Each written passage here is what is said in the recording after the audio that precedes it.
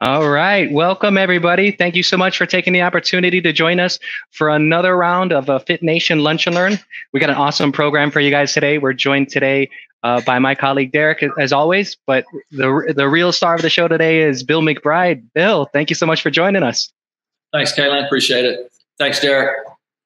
Yeah. So, Bill, I've had the chance to see you pretty much at every IHRSA every time we go down for the last 6 or 7 years, and so I'm very familiar with the impact that you have within the industry in your experience. I've seen you speak many times as well.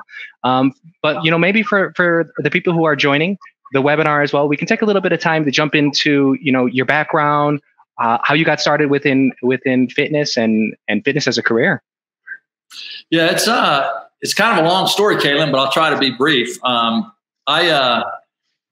was a bit insecure as a kid and trying to find my way in high school and what I wanted to get involved with. And the chorus teacher of the school was my homeroom teacher, and he also happened to be the athletic trainer for the high school sports. So he was the sports medicine guy for the school. And he said, "Hey, I need a student athletic trainer. We'll send you to college for weekend training over the summer. You'll go to UNC Greensboro and you'll learn about sports medicine, and you'll have access to every sporting event in the county, and you'll work with all the sports teams on first aid and sports medicine." And he got me excited about it. So I wound up becoming a Red Cross volunteer. I taught a fitness class for kids for the Red Cross. I taught CPR. I taught first aid. I learned sports medicine, and I actually lettered in athletic training my last 2 years of high school. That was my letterman's jacket, which I never got a letterman's jacket, but I got my letter. I lettered in sports medicine, which was the first time that had occurred in my high school. So I was going to go to college for sports medicine, and I lasted about 6 weeks in the college trainer's room. I just really didn't have an appetite for the ego that a lot of high performance athletes have with regard to sports medicine, trainers, equipment guys, that kind of thing. And it just wasn't for me. So my freshman year in college English class, we had to write a resume of a job we'd like to get. And my sister had a friend that managed a spa fitness center in Fayetteville, North Carolina. And so I wrote my resume to run a fitness center as a general manager. And so from my freshman year in college to pretty much today, that's what I've done. And so, I decided that was everything I was going to do was going to be toward that goal. So I majored in business administration. I concentrated in marketing, but I took all my electives in anatomy, physiology, nutrition, those types of things. And basically tried to create kind of a health promotion degree before there was such a thing. So that's kind of how I got started. I went home that summer and went to the local spa fitness center. There were two of them in town.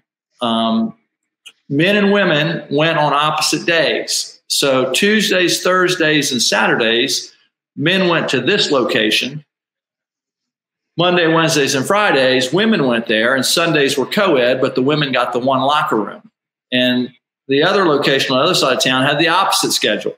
So men went one day, we wore smocks, and it was an interesting job because you sold the membership, took somebody through a workout, and then at the end of the night, you cleaned the facility.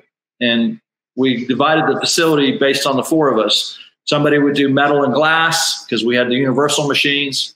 Somebody would do trash and paper, restock all the paper products. Somebody would vacuum. And we rotated the cleaning schedule, but it was a different time back then. There was no personal trainers. There was no. I'm dating myself a little bit. There was no separate housekeeping staff. You did it. You sold it. You serviced it. You cleaned it. You took care of people, and that's how we worked it. Wow. Yeah, definitely sounds different. And so, as far as that early start, obviously.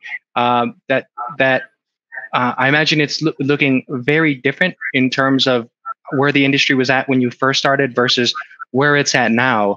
Maybe if you can spend a little bit of time kind of talking about those differences, and then additionally, for the audience members who don't know you, letting them know a little bit about where you are today. I know, when I've read your background, it's just impressive.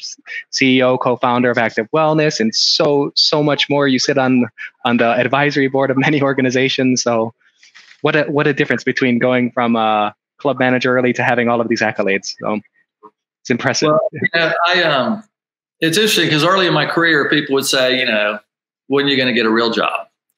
And my mom was always my biggest brainwasher fan, and she would say, "Hey, you having fun? Yeah. You're making a little bit of money. Can you pay your bills? Yeah. Then follow your heart." And so I'm a big believer in that old cliche, if you do what you love, you never work a day in your life. Even the worst of times in my career have been fulfilling and rewarding. And so I don't have any regrets about, the path. So I think what's changed is we went from a very generalist perspective, just like all immature industries do, to more specialization. When I first started out, the gyms I worked in were very small. The cardio was 4 Monarch bikes. That's not an electronic deal, before the life cycle was invented. We had universal machines with 5 or 6 stations around 1 square rack. This was all before selectorized, and Nautilus was the big selectorized equipment that came out with the Nautilus cam. So I've kind of seen it go from very early to much more specialized and much more professionalized. In the beginning, it was mostly all mom and pop and independent operators. Then Bally and Scandinavian and some of those big groups came in, and different names, presidents and first lady, and different names along the way. But we went from general to more specialized to extremely specialized, and that has its benefits. We got very good at exercise physiology. We got really good at sports specific training. We got really good at professionalized group fitness. But we also created some silos where we had different departments doing their own thing, not having an integrated approach sometimes for the member solution. So I think a lot's changed with generalization to specialization, and a lot more in the professionalization of our industry. Yeah, super interesting. And earlier, as you were talking, you mentioned that you made you've had some down points within your career as well. And if it's okay with you, I'd love to talk about that and see how that shaped you, and what were some of the learnings from this. So what would you say would be some of the biggest mistakes that you've made early in your career, so that some of the people who are just getting started can avoid some of those potholes? What were the learnings that you had from that? Yeah, I think one of the big ones is becoming a club manager or supervisor or whatever the role is when you're young and in the beginning of your career. My tendency was, I'm X. I'm in charge of this. That means I need to have all the answers. That means I need to know what's going on and what I'm doing. And if you think that you have all the answers at any stage in your career, you are sadly mistaken and causing yourself a major disservice. So one of the early mistakes I made was based on insecurity and a concept of thinking I had to have the answers. I didn't solicit help when I needed it. I didn't solicit collaboration when I should have.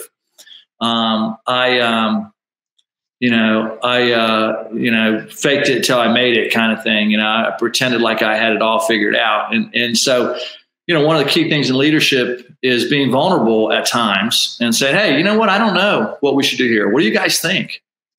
Or I know I want to get here, but I don't know how we're going to get there. How can we get there? And, collaboration and having a horizontal leadership style versus a vertical leadership style. I want all of my team members to tell me, why my idea is not so great, how to make my idea better, or if we should abandon my idea and do somebody else's idea. So collaboration, horizontal leadership, you don't have to have all the answers. You should focus on having the right questions and working together to get the answers. So that was one. And the other thing, just early on, we spend so much time with our staffs and team members that we become very close friends. And just remembering at the end of the day, there's an employer-employee relationship, and it's harder to manage your buddy than it is to manage an employee. So understanding that there are boundaries in our family of teamwork within our facilities, that have to be respected, and just making sure that you don't cross those lines with regard to making yourself ineffective as a manager. So those are two, early professional lessons that I wish I'd have known what I know now then with regard to, I'd have been more productive and got more results, out of what we were trying to accomplish. Yeah, those are big, and maybe we can jump into it a little bit. Honestly, even for my own personal curiosity, because I jump into those, I make those same mistakes all the time too. And when you were talking about,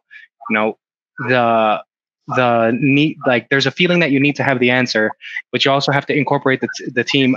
Sometimes I personally feel like those things are competing forces, to where you want to be able to provide the answer, or at least a framework in order to find an answer, but also kind of manage giving people the freedom to be able to help be empowered within their role itself. And like I said, they feel opposed at certain times. Yeah, what tips would you give a leader to kind of juggle that? Yeah, I think so that you're totally right, Kaylin. That's a great observation.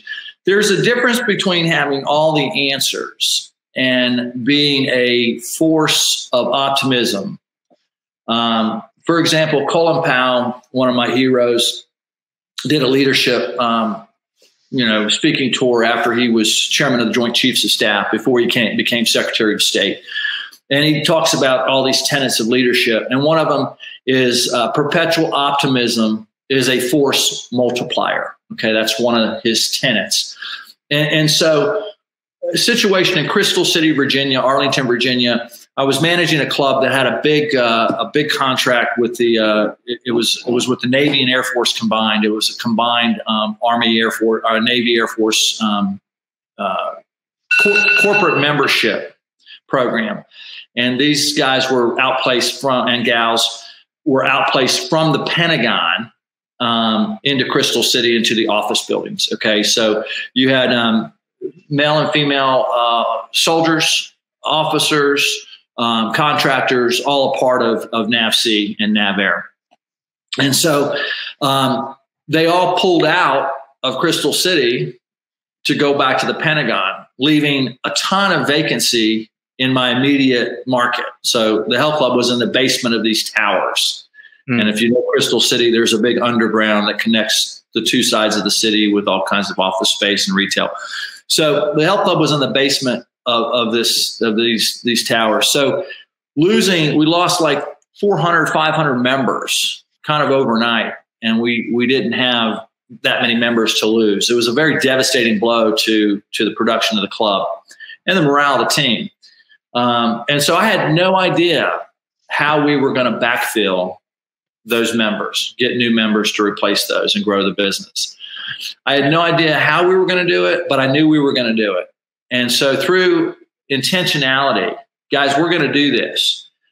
Whoever comes in will be able to pay more money because that contract was so low. So even if we get a third of the members back at the normal rates, we'll be better off than we were. We're going to get this back within 12 months. You don't need to worry about it. We're going to make that happen. And so I didn't have the answer, but I had the intention and the optimism. So people felt comfortable that we were going to figure it out. They weren't freaking out. They weren't panicking.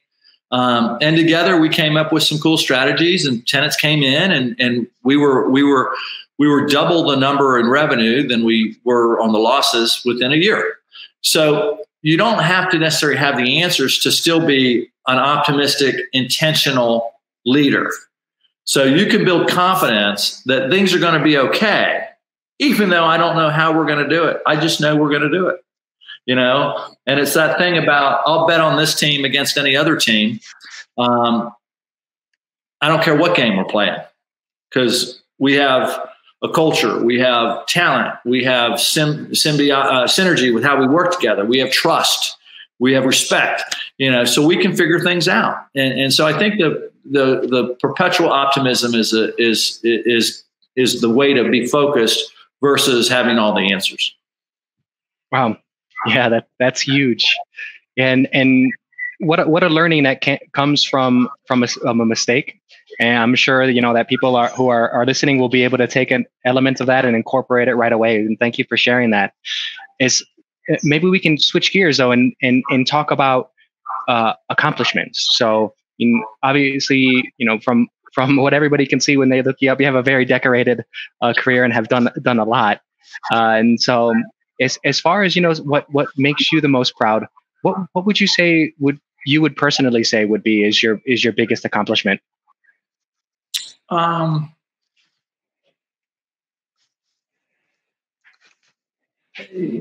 It's a great question. I set goals and I achieved those goals. But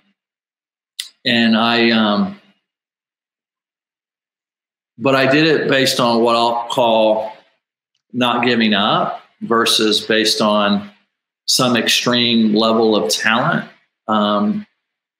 So, for example, my mother was a real estate agent.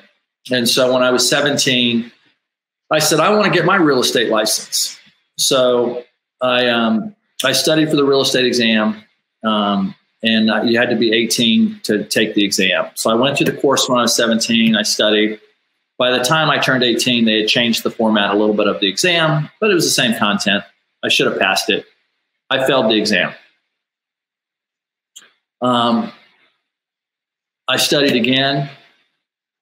I took the exam again. I failed the exam. I'm never going to go into real estate. Wasn't my goal. I was just doing it as a 17-year-old kid because his mom was in real estate as a kid. But now I failed it twice. I took the exam the third time. I passed the exam. To this day, I have a broker's real estate license on inactive status in the state of North Carolina. Okay. So I didn't like failing the exam. You know, I wanted to be a C-level health club executive of a significant health club company by the age of 40. That was just a random goal. Didn't mean anything. I got lucky and got to that goal at the age of 41. I think I applied to be on the IHRSA board of directors maybe five times, and never got accepted on the IHRSA board of directors. On the fifth or sixth time, whatever it was, I got accepted on the IHRSA board of directors and became the chairman of the IHRSA board. So I just never give up on something that I set as a goal. But I also don't view myself as overly ambitious, you know, to an extreme, or even overly competitive. I just don't like to disappoint myself. You know, I'm playing to that audience of one, you know, what makes me feel good about me. And so none of that's meant in any kind of hubris. It's more, none of those goals even are, you know, maybe earth shattering. You know, the message I would like to leave is, if you set a goal that's important to you, no matter what it is, you know, keep going. Don't give up. Unless you change your goal and go, you know what, that was a goofy goal. I'm okay not doing that one because that's not really what I want to do. But if it's a goal that was meaningful and is still meaningful, keep getting up, keep going for it. You know, and I mean, I've had some goals that, you know, even those goals might not be earth shattering. I've had a lot of goals that were a lot smaller than that, you know, that you know, without setting a course of where you want to go, you're not going to get there. And that was the biggest lesson I learned in that English class in freshman English in college. Was once I set that goal, I had something to work toward. Once I decided that I wanted to be an executive in health club management, I did some things that I wouldn't have done if I just had a job in health clubs. For example, I went from being a general manager to selling corporate memberships. It was a backwards role from a position standpoint, but I felt it was important for me to know how to sell corporate memberships and wellness. So I spent 2 years selling corporate membership instead of managing clubs to learn how to do that skill set, because I felt that would be important for my longer goal. So playing the long game and not the short game. When I went from managing one club to two, I thought this will be great. My boss is going to give me twice my salary because I'm doing two clubs instead of one. He gave me $4,000 raise to run two clubs instead of one, and told me that I'll be lucky to have this valuable lesson. And he was right. Mitch Wall, one of my early mentors, so running two health clubs is one of the hardest jobs in our industry. If you're a really great general manager, you're working 50 to 60 hours a week. If you're running two clubs, even at 60 hours, that's only 30 hours each club. Both clubs look at you as part-time. So, learning how to delegate, learning how to hire great people, because you just simply can't be there. So that job of managing two facilities at the same time taught me how to trust other people and how to develop other people and how to hire other people that were better than me in many ways, so that I could expand the footprint. And that's one of the biggest things that is a growth opportunity for us, is hire people that are better than you in areas that you're not the best in, because they will not typically push you out of the way. They will typically push you upwards.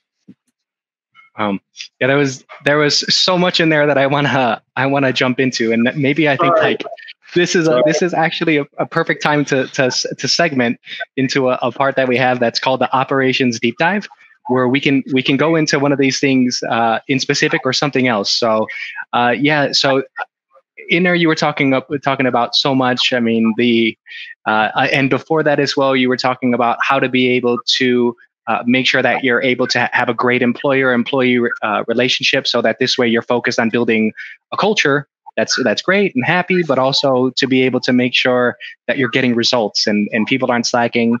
So there's so many ways that we can take this, but I'll leave it to you as far as what maybe story that we can dive into, that you can talk about either an opportunity that you saw, a goal that you set for yourself, and share some details on how you set out in order to accomplish that, or potentially the other side of the coin, where there was a challenge that you were facing, and what was the process that you took in order to be able to go out and hit that and address that challenge, such as the story you were telling about running two clubs as well. It's when we formed Active Wellness.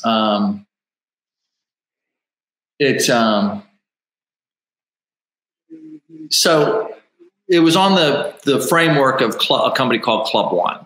So there was an organization called Club One that I had worked with, and my two partners had worked with in previous times, but I had worked with them up until about a year before they were not going to make it. And I separated from the organization based on just the board wanted to go in a different direction with strategy, and I recommended that might not be the best strategy, and we separated on their impetus, but very amicably. About 9 months later or so, we saw that they were getting in trouble, and we put together a group. My partner Jill Kinney put together a group, and my partner Carrie White but Jill put together the investment group, and we went in and purchased the assets of Club One before they really were not going to be a go-forward enterprise anymore. So basically what we bought from them was simply some used equipment, the ability to go to all the landlords and see if they would let us stay on with lease assignments, and the ability to go to all of our management contracts and see if they would keep us on as the management company. So we bought really an opportunity. We didn't buy for sure leases, and we didn't buy for sure management contracts. So we had to call every one of those clients and landlords and negotiate us staying on in the location so the sites wouldn't go dark. So when I called the clients, I would say, listen, let us manage the property for 90 days as is. And if you don't like our service within 90 days, you can cancel it. But at least that way you'll have a transition period and it won't go dark, and, somebody will be there tomorrow morning kind of thing. And it was unbelievable, the retention rate we had. We had one client that we decided to part ways with, and we had one landlord that caused us some legal wrangling. But we basically just did it with communication and transparency and opportunity. And so picking up the phone and just talking to people and being direct and saying, here's what we can do. Here's how we got into this situation. Here's our plan. We'd like to do this with you. And we're not holding you hostage, and we're not, forcing you. We're doing it. I'm a big Stephen Covey fan. We're doing it from a win-win perspective. So, that would kind of be a very condensed version of the story. Over that period of time, we closed all the clubs that we owned, because we were pivoting to be a professional services management company. Today, Active Wellness, when we're fully operational and opening, has 1,100 employees in I believe we're in 11 states at this point, plus Canada. And we have over 50 sites that we manage throughout the U.S. So, we have a very tight business model. We do corporate fitness. We do multi-tenant fitness. We do commercial health club management. We have a brand called Active Sports Clubs. We manage medical wellness centers. We have an investment and a partnership with Providence St. Joseph Healthcare, and manage some of their properties. So we've really built a nice company that's focused on high standards, quality of care, and teamwork, with our employees around the country. So that would kind of be a deep dive on, taking things one step at a time, laying out the whole strategy and the whole process, and then working the plan. Awesome. Yeah, I feel like I've been taking on a lot of the questions right now, and I know Derek has some questions as well that he would like to get through as well. So I can turn it over to Derek as well in order to jump in. Thanks, Caleb. Hi, Derek. Yeah, excellent. So Bill, you kind of got up. Hey, how's it going? You kind of got up to this section just kind of in your last statement. Active wellness is very much involved in many different kind of sub-industries within health and wellness. You'd mentioned corporate wellness, medical fitness, sports complex, commercial, etc. I'd like to get a little bit of a futuristic view. I guess this is not just for active wellness, but you in general, where you see the industry going, and is there any kind of part of that industry where you're maybe itching to get active wellness involved in that as well to expand? Yeah, I mean, Derek, I'm going to take it a little broader, just in the sense of our industry's done a lot to avoid being regulated or licensed, right? When AEDs came out, our industry was like, should we make people have AEDs in our health clubs? That's government interference. That's government regulation. We've done a lot as an industry to fight and avoid somebody else telling us what to do. And so that serves us well in some ways, but it also can hurt us in other ways, because we now have an issue with credibility.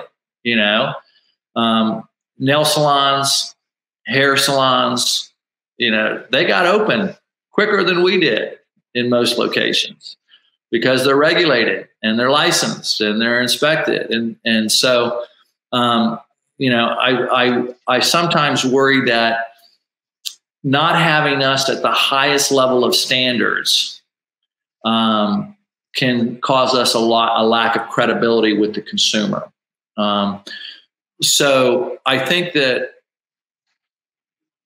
the cleanliness, the sanitation, the focus on safety, the importance of medical integrated programming, the importance of protocols on how to handle things, I think that's more important than ever for the consumer and legislators and the media to have respect and for our industry and credibility. You know, I spent 2 years with the American Council on Exercise on their industry advisory panel.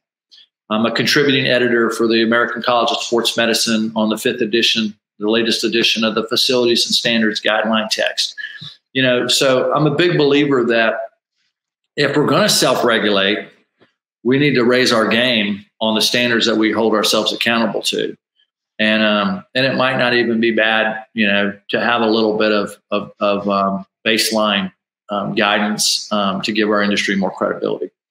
So I think I hit your question a little bit, but you can dive in deeper if I missed some of it there. No, that's great. We'll get into more of it with some of the follow-up questions. I think coming back to a few of the previous things you had mentioned about, you know, going from generalist to specialist in any industry, you've clearly branched into specific focus areas. And I know I've had the pleasure of working with some of your teams. So you mentioned about, hey, one of the biggest accomplishments is making sure you have that top-notch team with you as well. So, you know, working with them, I also am pretty well in depth with your the corporate aspect of it. And I did not know about you selling corporate memberships, which is actually kind of cool to hear now, to hear that passion stems from a long time ago. But one of the trends we're seeing is mental health. And this actually comes from a question from our audience. But I think it's not just for corporate, but in general. Do you see some kind of opportunity to kind of combine fitness and mental in corporate and then basically the industry in general? Yeah, no, excellent question, Derek. I'm very passionate about this. When I look at personal training, you know, what do you pay for when you buy a personal training session? You know, you're paying for what? A lot of people say outcomes. A lot of people say, no, you're paying for supervision and accountability. I think you're also paying for social companionship. A lot of our seniors in a lot of our clubs do personal training. Yeah, they want to get fit. They want to be healthier. They want to have better core balance. They want to not fall. They want to have more stamina, but they love that social interaction with their trainer. So I think that there's physical, there's social, and then there's mental.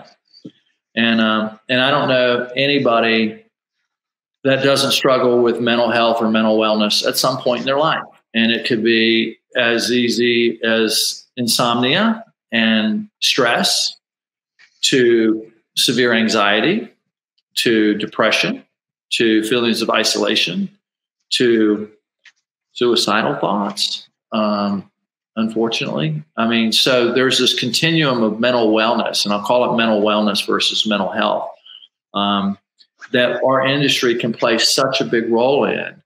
And we may have taken some of that for granted. I'll speak for myself. But we're hearing, you know, through this COVID-19, oh my God, I need to be back at my club because of how it makes me feel, even though we can exercise on our own, right? We're social creatures, and we tend to want variety with regard to things that keep us stimulated mentally. So I think with the opioid use, the increased alcohol use, the increased suicide rate, depression, isolation, hostility, and aggression. I mean, people are acting really crazy out there. You know, you're hearing stories of people getting in fistfights because somebody got too close to them without their mask on, or somebody shooting somebody because they didn't like the way they were told to wear their mask. You're seeing these outbursts of aggression and hostility because people are worked up. They're mentally, you know, in a state of anxiety and, you know, fight or flight, right? And so I think that we need to really hone in on mental wellness is one of the things that we can do that's not as easy to do on a SoulCycle bike at home, or a Peloton bike, or, you know, a treadmill at your house, which I think all of those products are fantastic and great. But we can provide social energy, social positivity, emotional support, and mental wellness. And I think that needs to be part of our programming, part of our training, part of our culture, part of our storytelling, part of our marketing. So I appreciate you bringing that up, because I think this is not only a big opportunity, but it's so necessary for our industry to step up on mental wellness right now. You actually already went ahead and answered my follow-up question. Just to repeat it to make sure I understood it correctly, is you kind of mentioned this in your mentality about, keep calm and cool, understanding that there's going to be obstacles along the way to get to a goal. So I think a lot of people may see trends, but maybe a little bit hesitant or scared to go all in and pursue them. So my question was going to be, how do you recommend they start even just moving in that direction? And if I understood you correctly, Bill, one of the powerful ways is, starting internally with your staff, making sure they're educated on the topic, make sure you're including that in some of the internal things, such as the culture, et cetera. So when you do decide to make maybe a more drastic move into the area, you already have that kind of foundation set up. Yeah, I think that's right. I think, some of it is how we hire people. Do you hire people that have psychology backgrounds?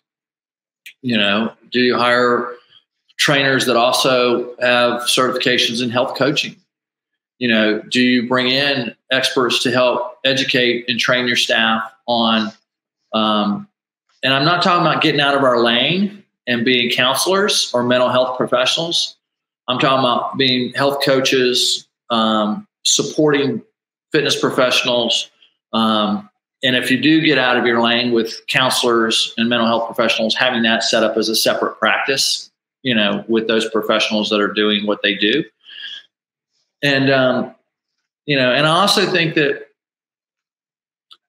there's nothing wrong with people that need medication for mental health.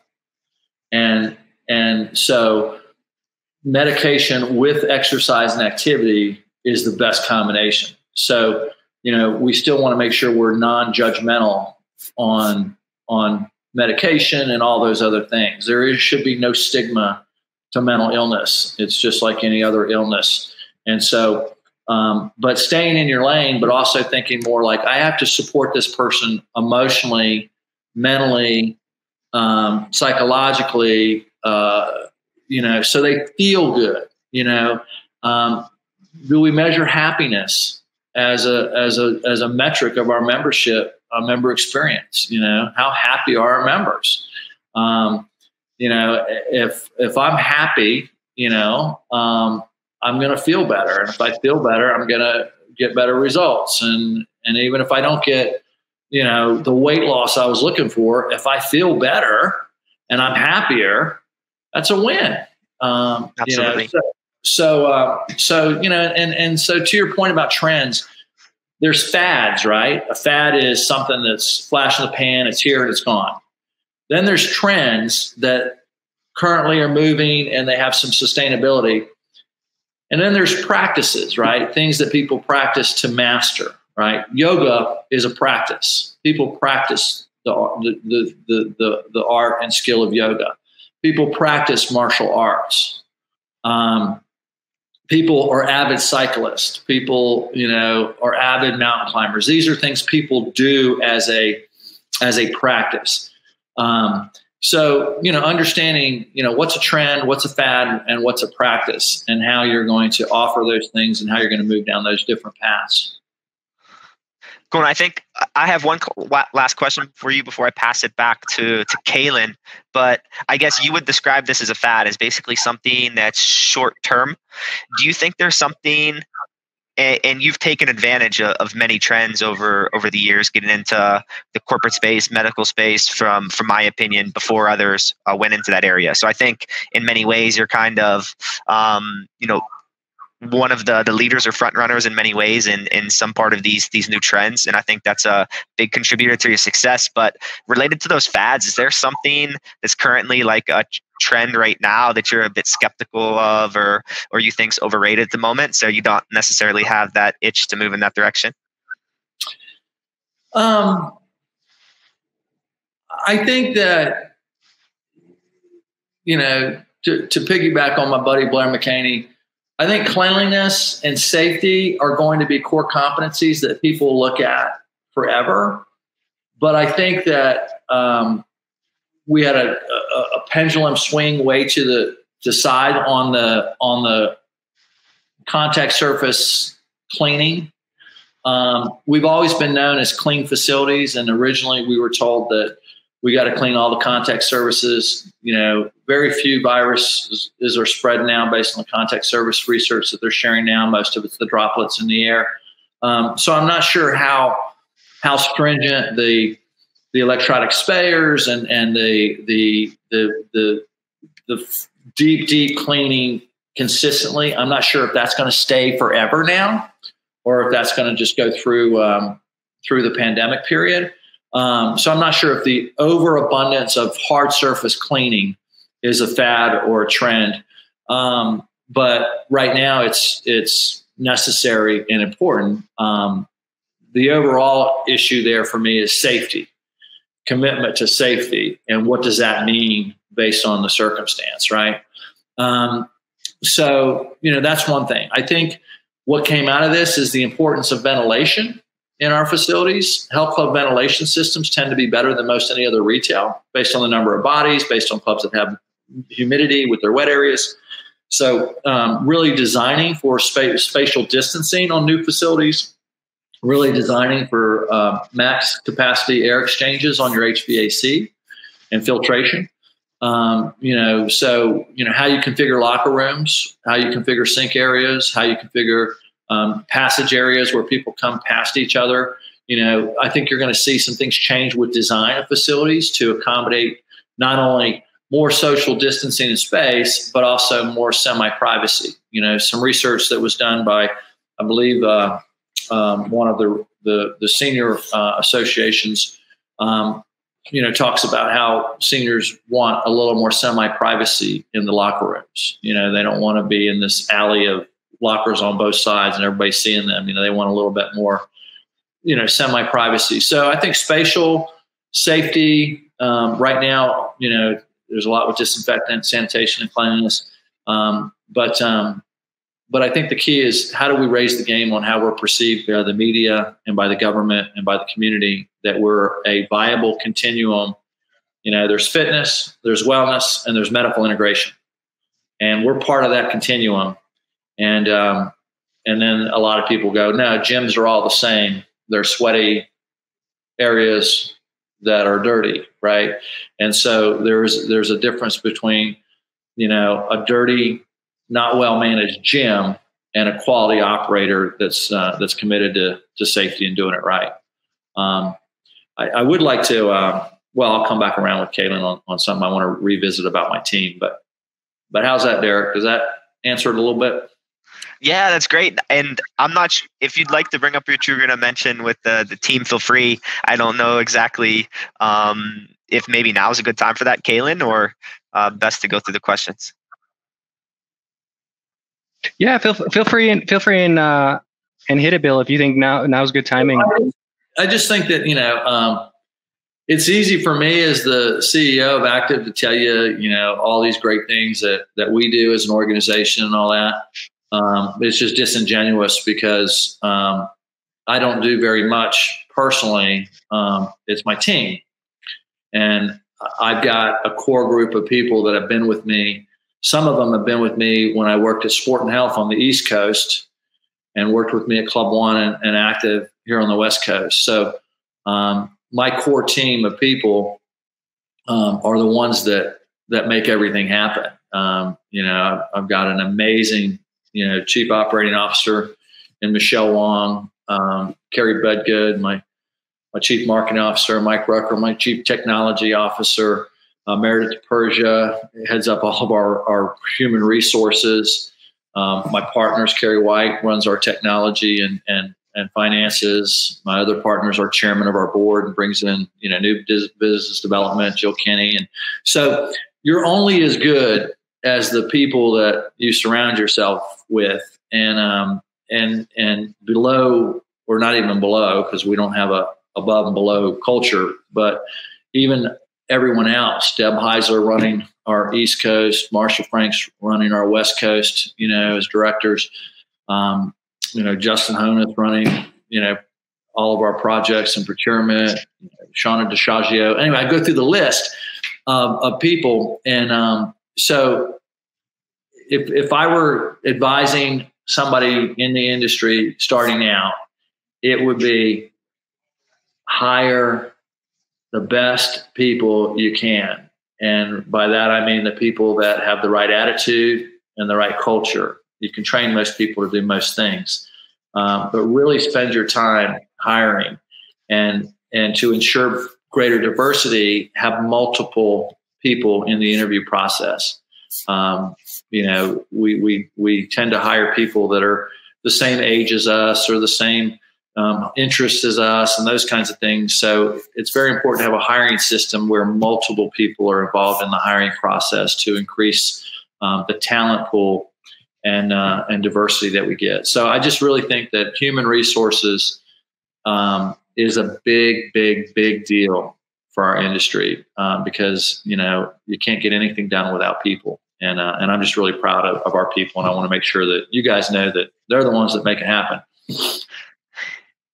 Yeah, that's huge. And I think from basically everybody who we've spoken to and had the chance in order to talk to who's achieved great things will always say that it's important in order to surround yourself with people who inspire you, attract good people on your team. There's obviously a lot of popular books out there that will talk about how for you as a professional, you're the average of the 5 people that you surround yourself with. And I think I've seen that in many books. And so I think, as you were talking, you've mentioned a lot of people that you have within your network who are. And Annette Coe, who runs our finance department. Annette Coe is our vice president of finance. So I don't want to. For sure. And yeah, I mean, you've named a lot of people who that on your team who are inspiring in some way. If you were to reflect on your career and professionalism and maybe life, is there maybe somebody that you or a group of people that you look to as mentors or people that you look to for inspiration, maybe professional board of advisors for yourself as a professional personally? Yeah, I'm a big believer in mentors. I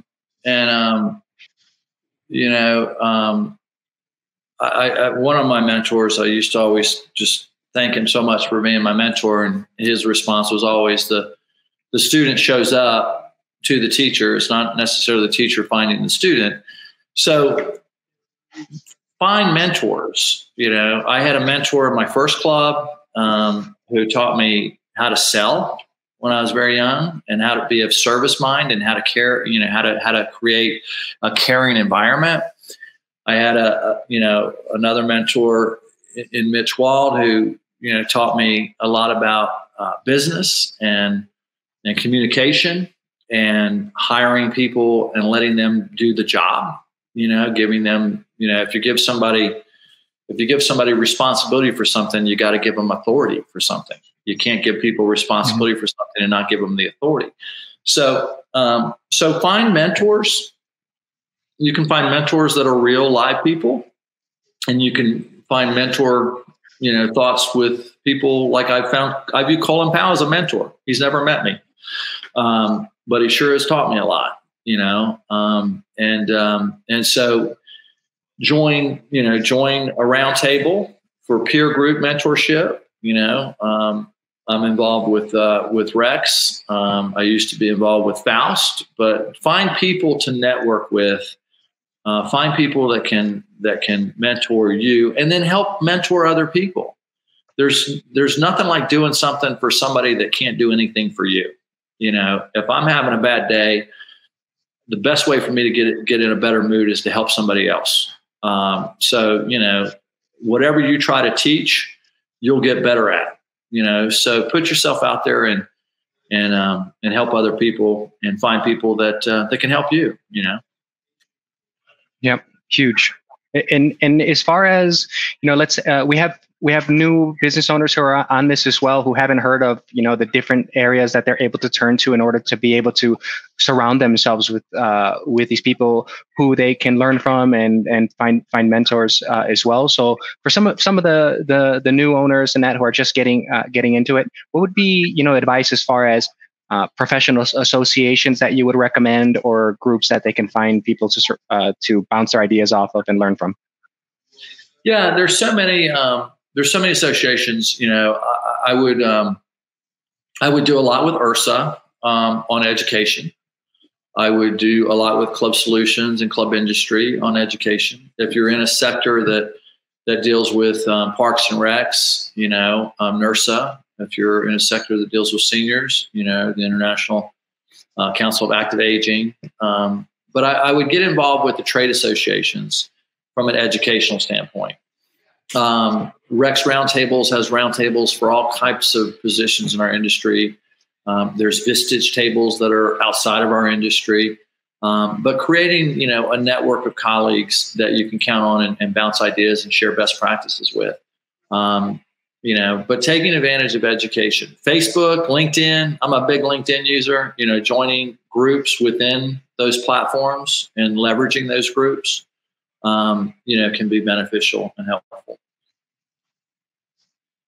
Awesome. And then kind of going back to, having mentors and people that you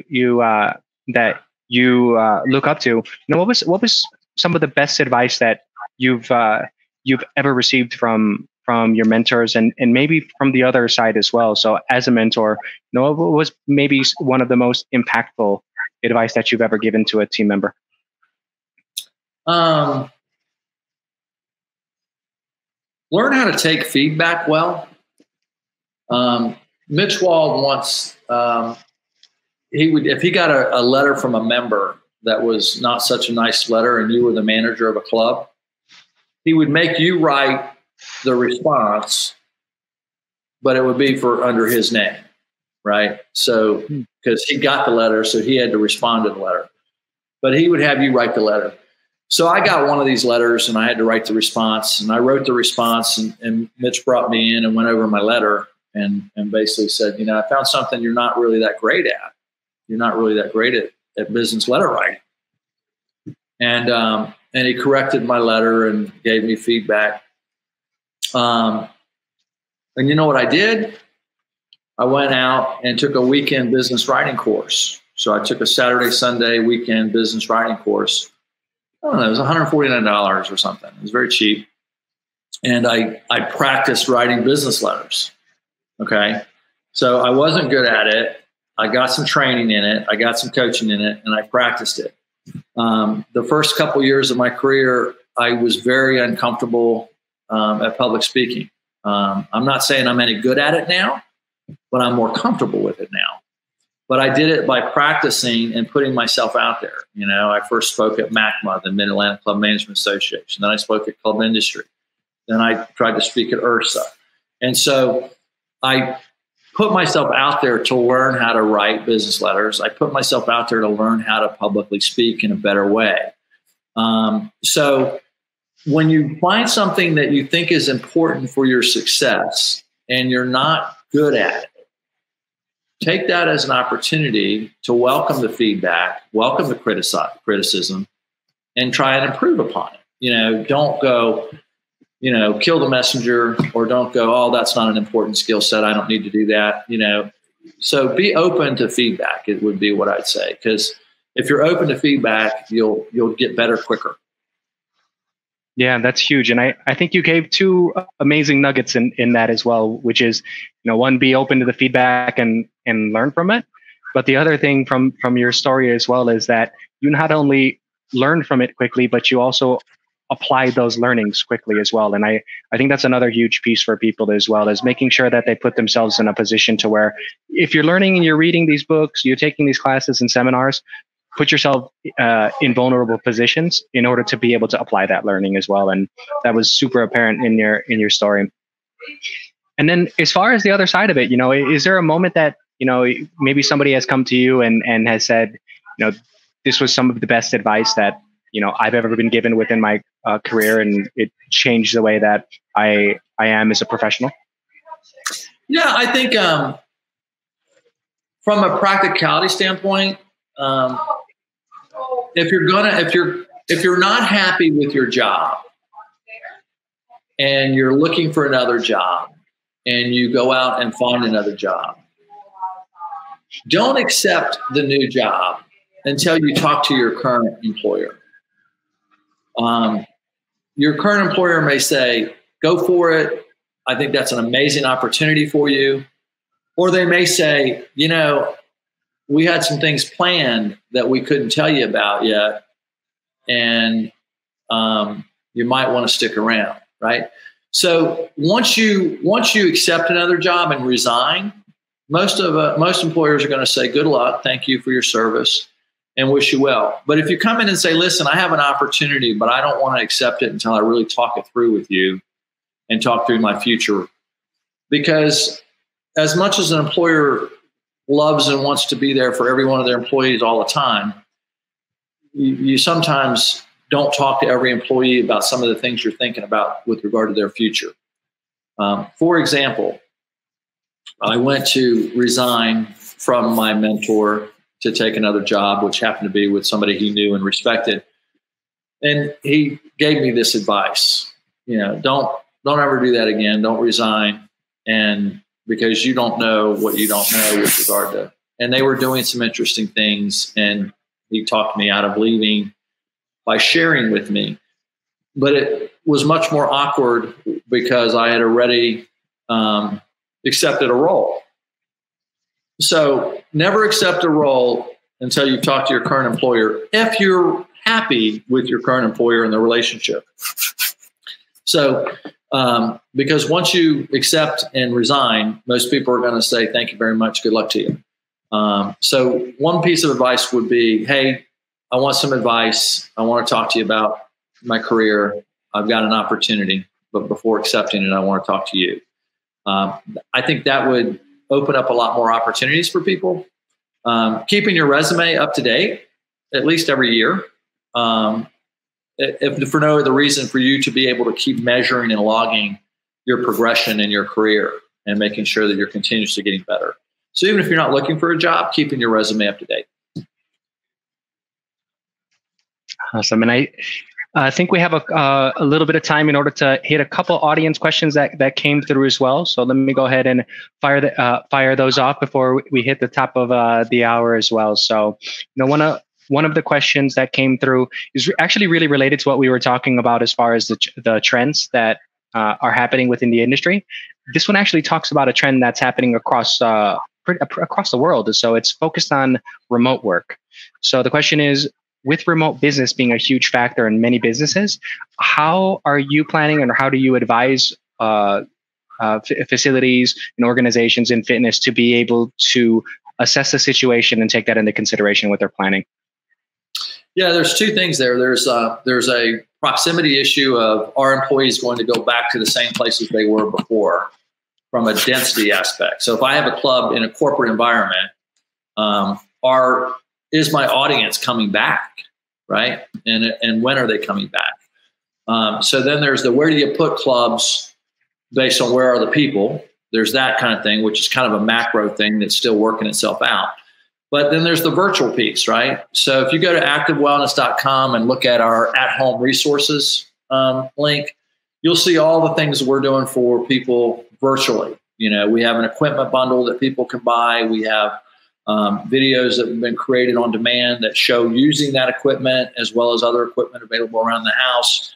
We have live streaming. We have one-on-one personal training. You know, we have fitness tips, you know, so on and so on. So thinking through the dynamic of virtual, that we're no longer bound by our four walls. Our brand is expanded.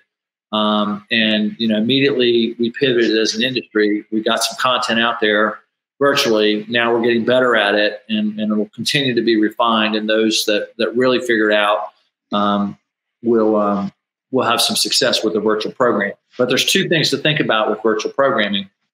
One, is it a program within your current offering, or is it a product that you're developing for the marketplace? And so there's a difference between having a program in your space and creating a brand new business unit, a brand new business product. And operators have to decide that.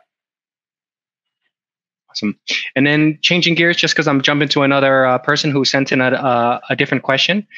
This one's related to, it looks like this organization is also in the corporate health and wellness space. And so they're looking to bring on corporations as potential clients. And this one's about sales, maybe marketing as well. So, when approaching a company, what have you found to bring the most success in gaining them as a client?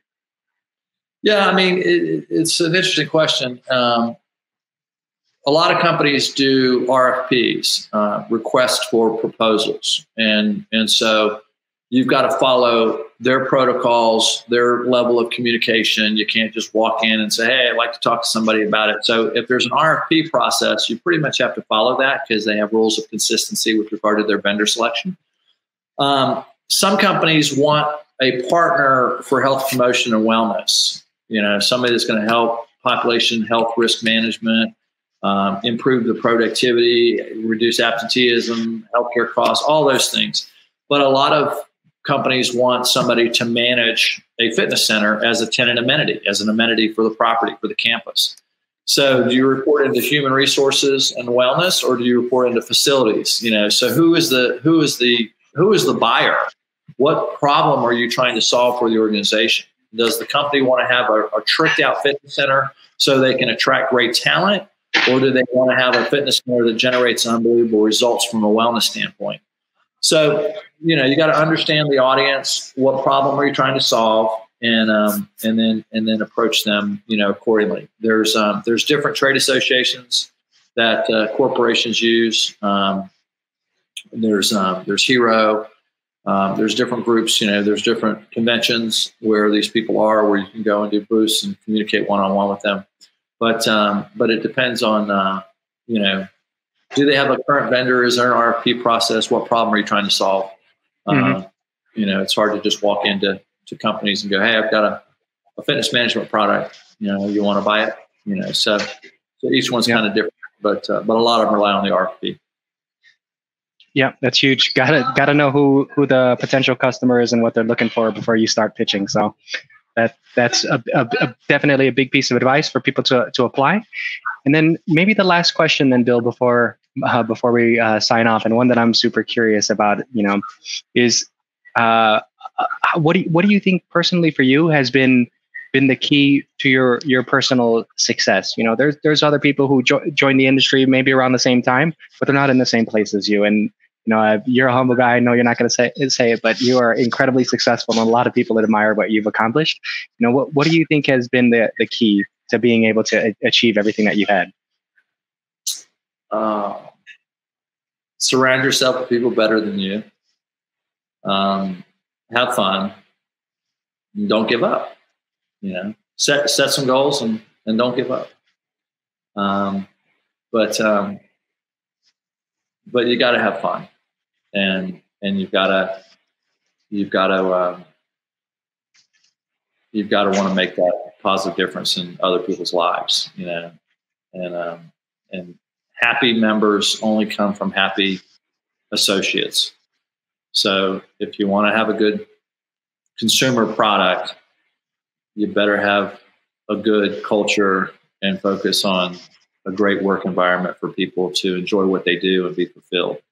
So you can't do it backwards. You can't focus on the customer without focusing on your culture and your team. So I don't know if that's, keep trying, man. Just keep trying.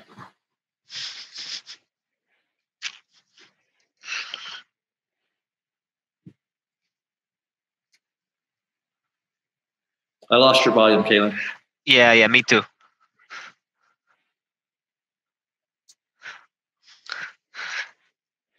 Nope, still not. We'll give you another 3 seconds. No, okay. It looks like the mic's not working at the moment. But what I can say is, I'm sure he was going to say yes to it basically hit on the question. Bill, on I guess behalf of Kaylin, myself, but all the attendees, the employees at Virtue Gym, etc., we definitely want to thank you for not only being here, but being able to share some awesome content for everyone. So we appreciate it, Phil. It's always a pleasure to speak with you. Hopefully we're going to have IHRSA here coming up in another few months. Hopefully we'll be good to go on that, and we'll be able to speak to each other then as well. Derek, thank you. Kaylin, thank you. I appreciate you guys having me on. Have a great afternoon.